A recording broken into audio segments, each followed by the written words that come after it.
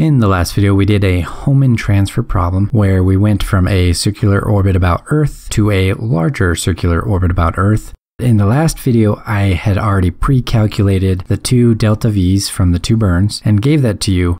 Now in this video, we're also going to be going from a smaller circular orbit to a larger circular orbit using a Hohmann transfer. But in this video, I'm not going to give you the delta V's. We're actually going to solve for those using GMAT. Let's get to it.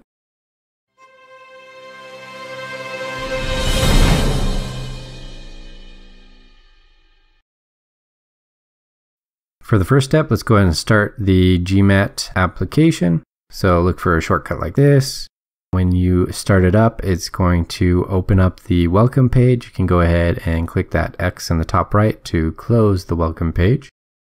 Next step, we're going to go ahead and start a new mission. If you already had GMAT open and was working on something else, you can click this new mission button up on the toolbar. When you click that, it's going to do this pop-up that asks if you really want to load the default mission. Go ahead and click yes. And when you do that, you'll see here on the left in the resources tab, all of the stuff turned into the default stuff. So you got the default spacecraft, the default propagator, the default orbit view. So we're going to go ahead and leave the default spacecraft and the default propagator with their default values. The default orbit for the spacecraft is near circular, so we're just going to go ahead and use that one for this red, smaller circular orbit. And then the default prop is just the standard propagator about Earth, and it has its gravity model and all that. So it's going to be good enough for this example. And so we're going to just go ahead and leave those with their default values. Now let's go ahead and double click on the default orbit view to adjust some of the parameters or properties of the orbit viewer. We're just wanting to make a couple of quick changes so that the camera is already pointed in the right direction when we run the simulation. We don't have to play around with moving it a whole lot. So let's go here on the bottom left to the view definition. And what we're going to do is we're going to change this viewpoint vector. The first one we're going to change to 0 from 30,000. And then the last one we're going to change to 120,000 from 0. Those are the X and the Z's. When you're done with that, underneath it, under the view up definition, change it from axis Z to axis X and click OK.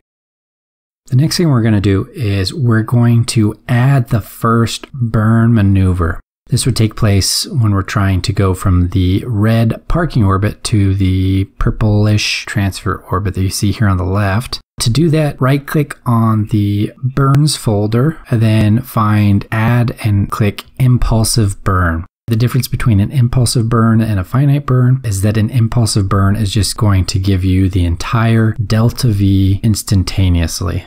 That has the effect of, when the burn occurs, of changing from the red parking orbit to the purple transfer orbit instantly, versus a finite burn where, I don't know, for example, you might start the burn and it takes 30 seconds to achieve the entire delta V.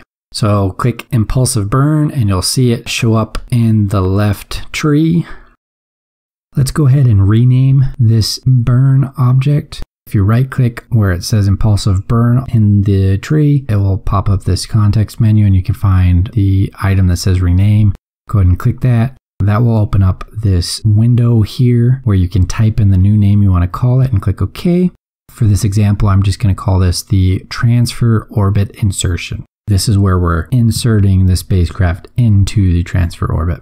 So when you click OK, you'll see that it has the new name there in the resources tab on the left.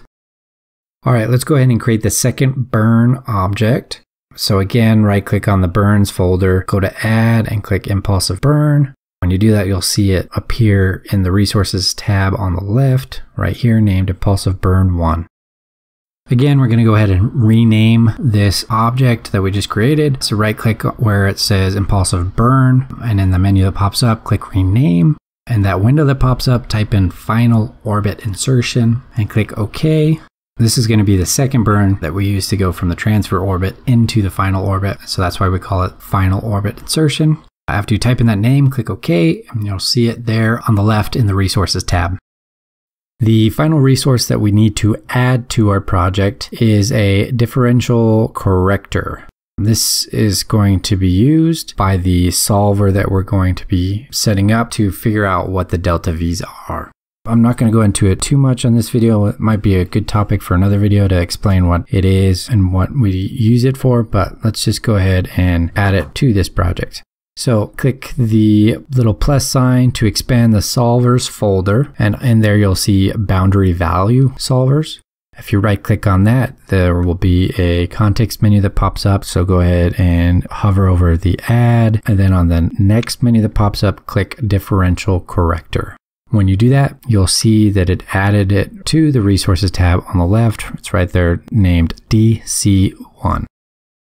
All right, so we've gone ahead and created all the objects that we needed on the resources tab. So let's go ahead and click over to the mission tab, and we're going to start building out our mission sequence, right? What are the order of the events that is going to occur with the objects we created?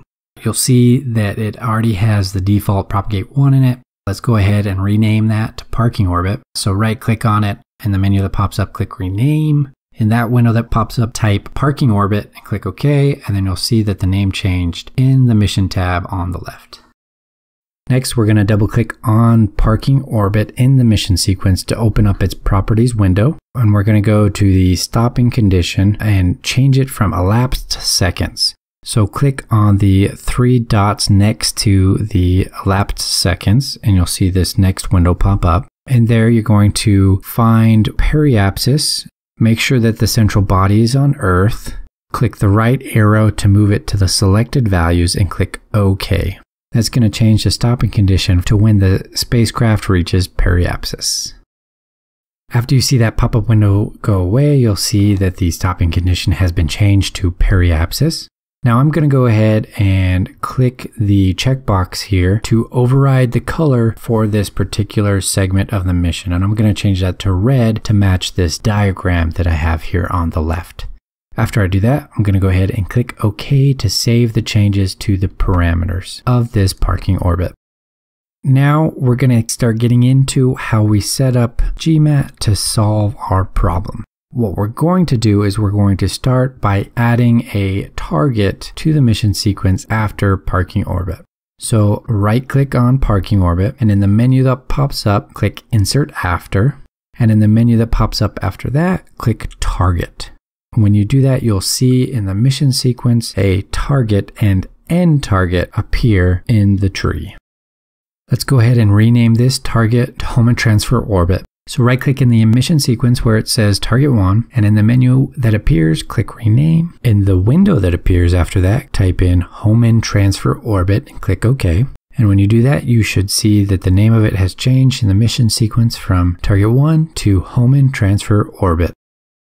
Now, before I fill in this Hohmann transfer orbit with what I need to solve the problem, I'm going to go ahead and just finish filling out the general structure of our mission sequence by putting in the final orbit now.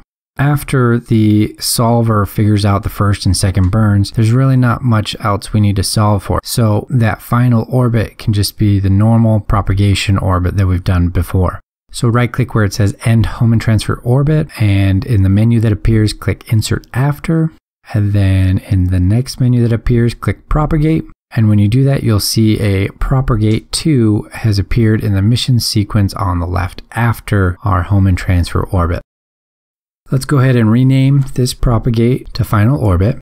So in the mission sequence, right click on propagate 2, and in the menu that appears, click rename.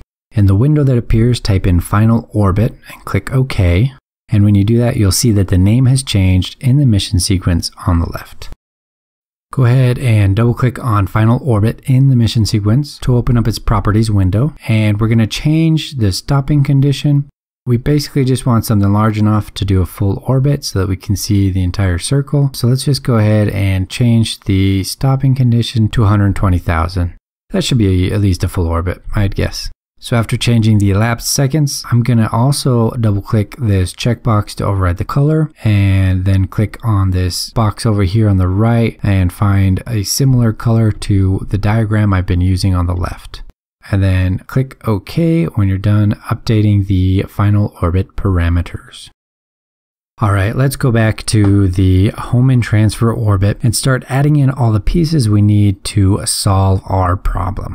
So the first thing we're going to do is we're going to right click on Hohmann transfer orbit, and in the menu that appears we're going to click append, and in the menu that appears after that we're going to click vary, and you'll see that a vary 1 appears inside this Hohmann transfer orbit object in the mission sequence. Next we're going to right click on vary 1. In the menu that appears we're going to click rename. In the window that appears, we're going to click vary TOI, that stands for transfer orbit insertion, and then click OK. When you do that, you should see that the name changed to vary TOI in the mission sequence on the left. Now let's double click on vary TOI in the mission sequence on the left to update its parameters. When that parameters window pops up, you'll see that the solver we added before pops up right here at the top, the DC1. Just go and leave that there. The next thing you need to do is to double check that the right variable is going to be varied. So where it says variable, you want to make sure it says transfer orbit insertion dot element 1. If you remember, the burn was in the VNB coordinate system, which stands for velocity, normal, and I think binormal. So by saying that the variable is element 1, we're saying that we want to vary the V in the VNB of our transfer orbit insertion burn. Next, we're going to update these boxes you see here, and we're going to specify how we want it to vary. So go ahead and make sure your values match what I have here. That is an initial value of 1, a perturbation of 0.0001, a lower value of 0, an upper value of 3.14159, and a max step of 0.2. A lot of these should be the default values, so you might only have to change 1 or 2 of the values. When you're done updating the vary TOI parameters, go ahead and click OK. Next, we're going to be appending a maneuver to the Hohmann transfer orbit. So right click on Hohmann transfer orbit and click append in the menu. And in the menu that appears after that, click maneuver. When you do that, you should see that a maneuver 1 object has been added inside the Hohmann transfer orbit object. Right click on maneuver 1, and in the menu that appears, click rename. In the window that appears, click perform TOI and click OK. TOI stands for transfer orbit insertion, of course. After you click OK, you should see that it has been renamed to perform TOI in the mission sequence. Next, we're going to double click on the perform TOI to update its properties. So in the parameters window that appears, make sure that the burn that is specified is transfer orbit insertion, and click OK. Next, we're going to append propagate to the Hohmann transfer orbit. So right click and find append, and then choose propagate, and you'll see that a propagate has been added in the mission sequence after the perform TOI object. The next thing we're going to do is we're going to rename this propagate object. So right click on it, and in the menu that appears, click rename.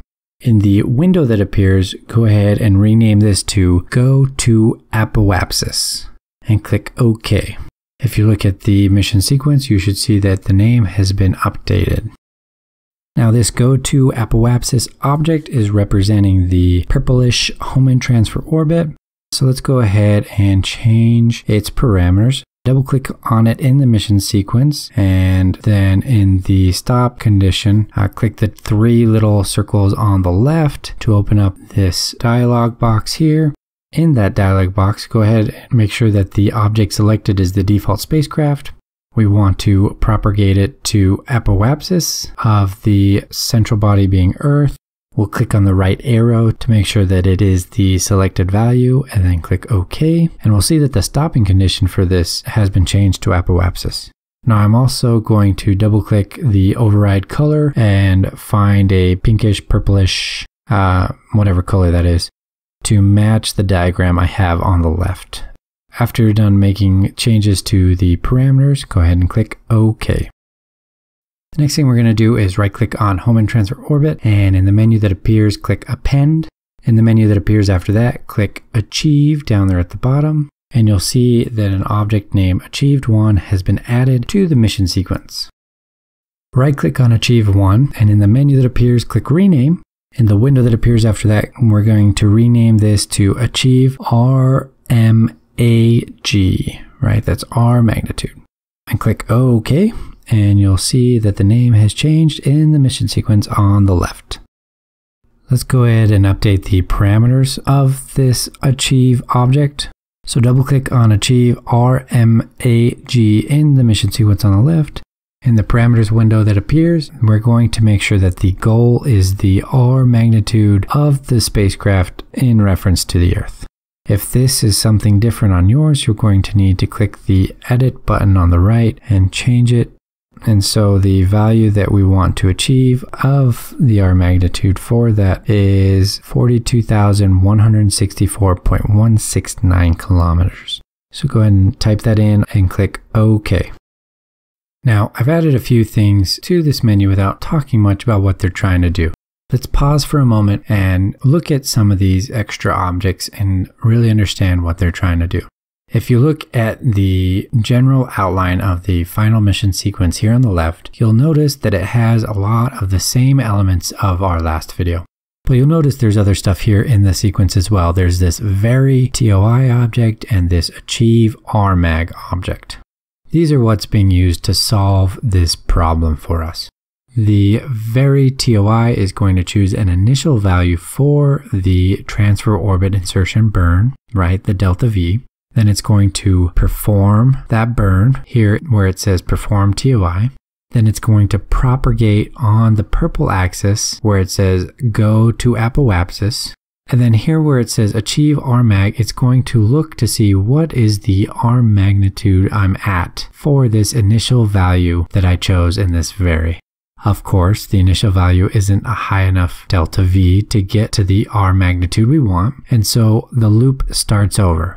This vary TOI says, okay, I need to add a little bit more to this burn, right? This delta V. Let me add a little bit more. I'll propagate to apoapsis on this purple orbit. And then let me check my R magnitude again. It checks it. It says, oh, no, it's not enough. I need to add more to it. So the loop starts over.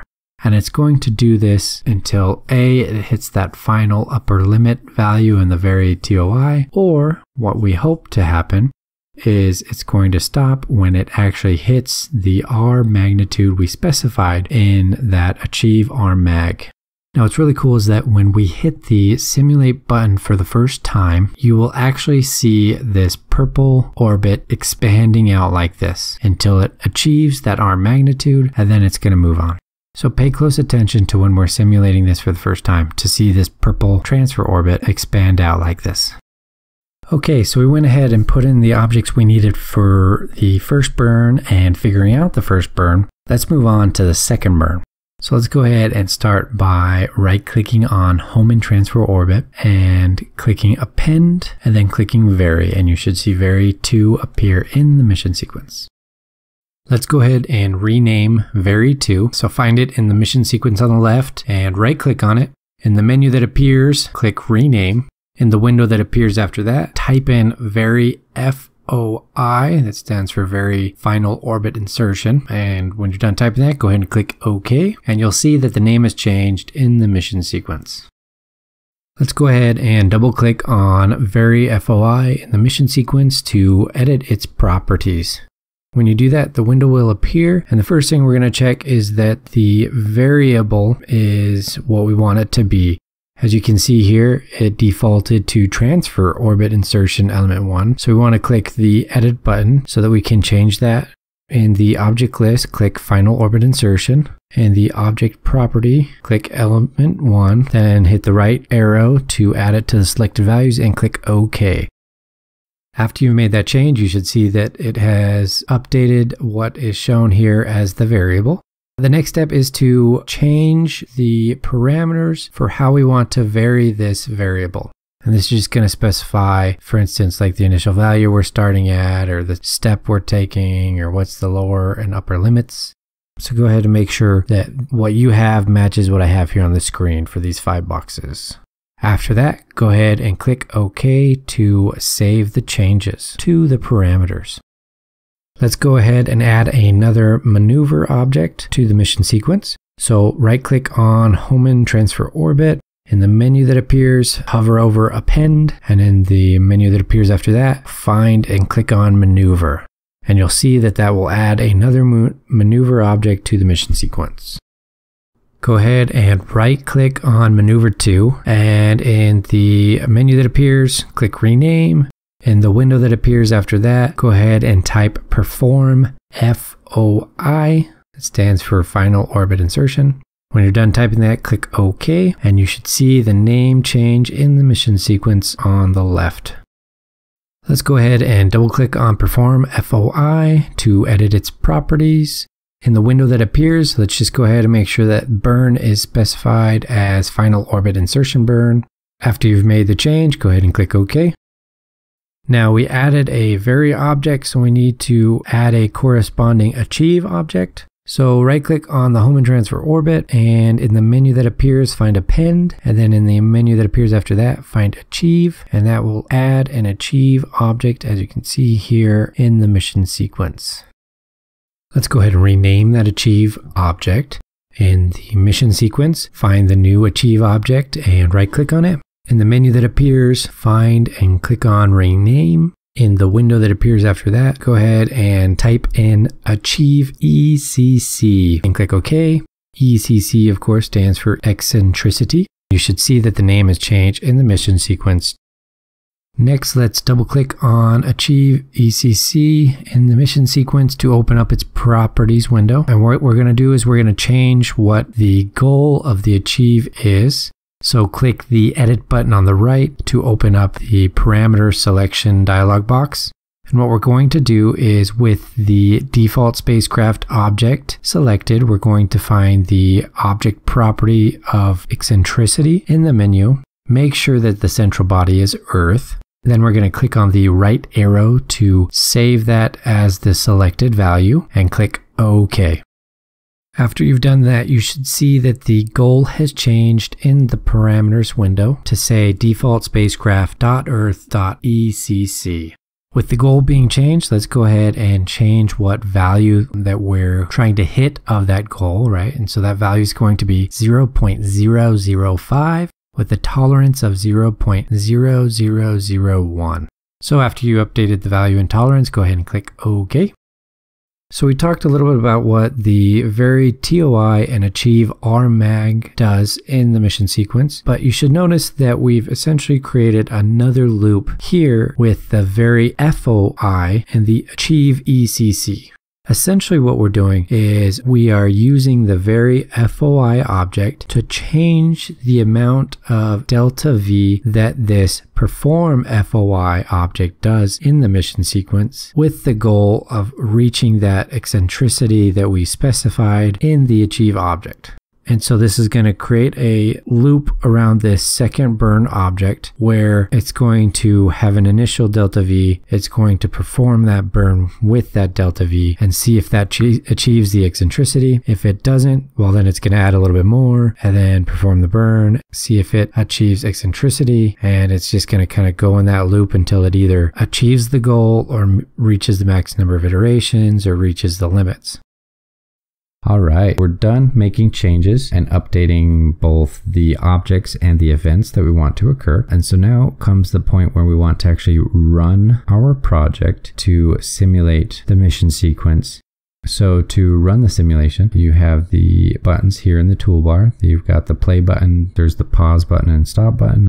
And so if you hit play, then you'll notice that these two windows appear inside of the workspace area. And those appear because we had them in the outputs folder, right? We had a default orbit viewer that we just did the properties for. Then we had the default ground track plot. After the simulation has finished running, we're actually able to animate the results to see the satellite travel over the ground track plot or to see the satellite orbit around the Earth to visualize the mission sequence.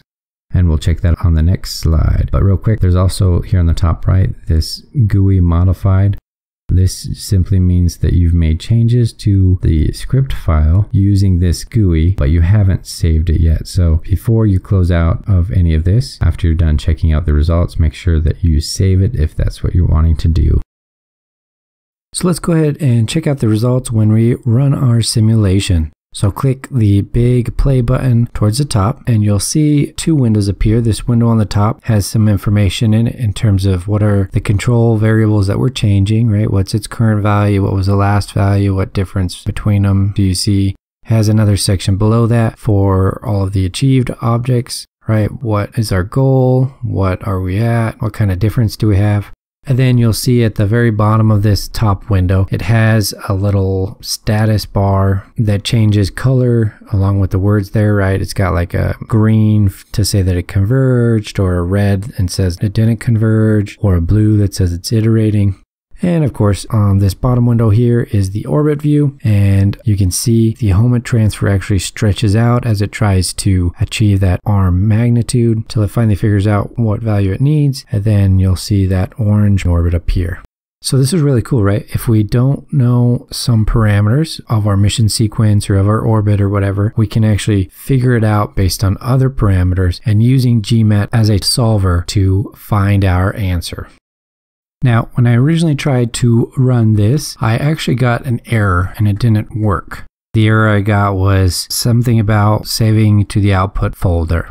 Now, this is a common error with my installation of GMAT. You know, anytime I try to save out to a report file or take a snapshot or a screenshot, and now with the report for the differential corrector, I think it has to do with the permissions, and since this is installed in the C drive, it needs admin privileges to modify the folder, so I might have to go play with the settings. But if you're getting a similar issue, there is a workaround. There's actually two workarounds. If you double click on DC1 to open up the differential corrector properties, you can either uncheck this box right here, and what that's going to do is turn off trying to write out to a report file. It also means that you're going to not see any of these messages in the bottom status bar as it tries to solve it.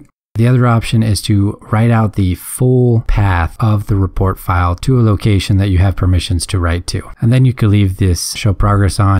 All right, I'm going to go ahead and end the video there. If you liked it, you want to see more of this type of content, don't forget to hit like to tell the YouTube algorithm that this is some good content. I'll catch you in the next video.